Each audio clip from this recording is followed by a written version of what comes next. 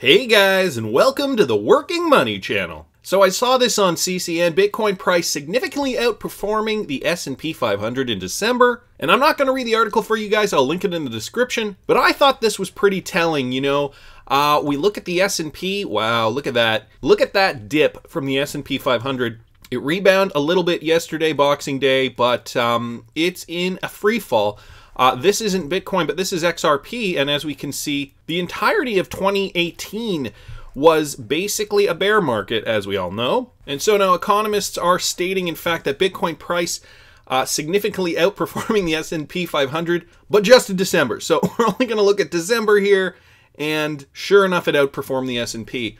Then I went to Twitter, saw Hodor's post here. He did post a new blog. Very interesting stuff. He does talk about both economies. It's called A Tale of Two Economies here. I'm going to just read a little bit for you. We are fortunate the overall stock market is correcting now, with the Dow Jones Industrial Average shedding roughly 3,000 points in 21 days.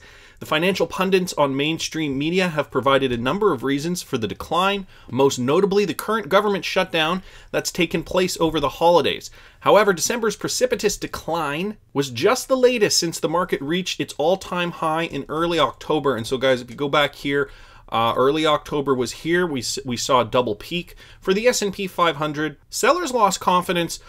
We saw ginormous sell-offs here, and then finally just over the last couple of days, few days here since December 13th or so, 14th, 7th. Okay, so, well, yeah. This is basically the month of December so far, and so we saw a giant sell-off over the last few days.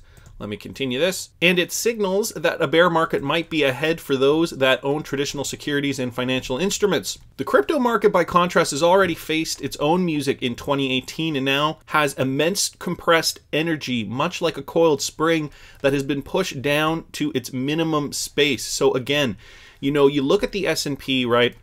And you look how much. So guys, like I'm zooming out here, and we basically, the last crash we had was in 2008. There was an avalanche here. 2007, 2008, there was an avalanche here, a sell-off.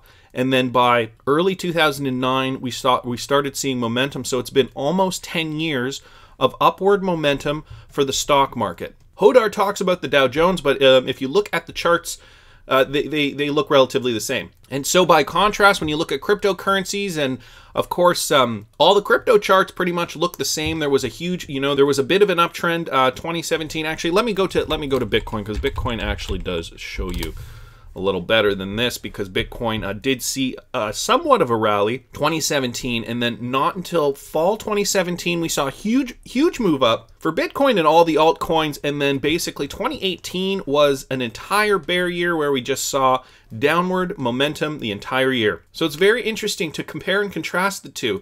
One has had basically 10 years of upward momentum. And in crypto, we know crypto is not as mature as some other markets, but over the last 12-month period in cryptocurrencies, we've seen a decline. And so these two markets, as Hodor is pointing out here, are at very different stages in their cycle.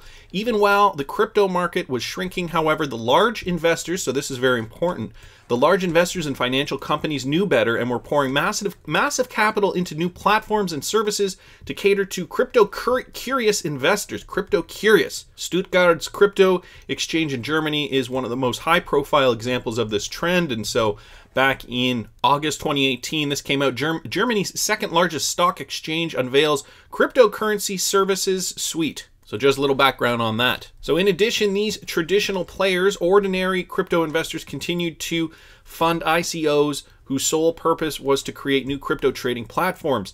This optimism in the face of 2018's market downturn speaks to the recognition by those with clear insight into the immense value represented by the innovation of crypto assets. Citizens of the world now have a censorship-resistant choice for personal finance, one that is decentralized, relies on no central authority, and can cross borders as easily as a weather system. That's a very, I like that analogy, can cross borders as easily as a weather system. Every cryptocurrency has access to at least one use case by definition, a unit of stored value. Yes, this use case has proved incredibly volatile since crypto was first traded, but crypto assets continue to make forward progress, regularly taking 3 steps forward and 2 steps back. And of course, we are making progress in this field, but guys, This is still a field that is in its infancy. We still have hurdles to jump in order to get this thing off the ground. Governments are working at it.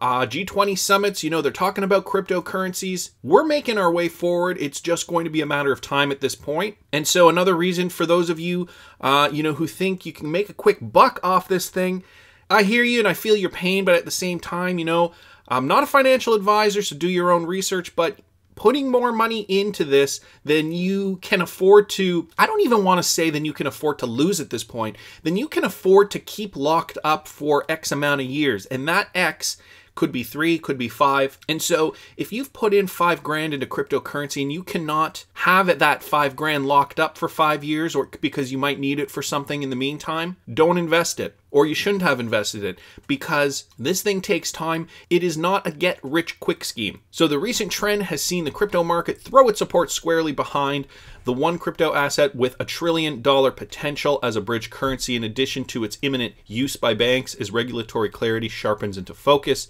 Other use cases have suddenly taken the stage alongside cross-border value transfer, propelling XRP to an increased market share as Bitcoin's luster continues to fade. Utility-driven demand has taken center stage and all eyes are on XRP. I love how Hodar ends his blogs. This guy is eloquent. So shout outs to Hodar for the blog. Thanks so much for keeping us motivated. Personally, I'm curious how we're going to see all this play out. Will the stock market continue to go down? We saw, again, a little bit of a rebound here. That doesn't look very, very promising. However, you never know. Anything can happen. And cryptocurrencies, we've seen a year of declines. Lots are saying, including myself, that this is the year that we're going to see some really amazing things in this space. But I want to hear what you guys think. Please subscribe to the channel if you haven't already. Like the video if you like the content I'm providing. I always love hearing your comments. See you in the next one, guys.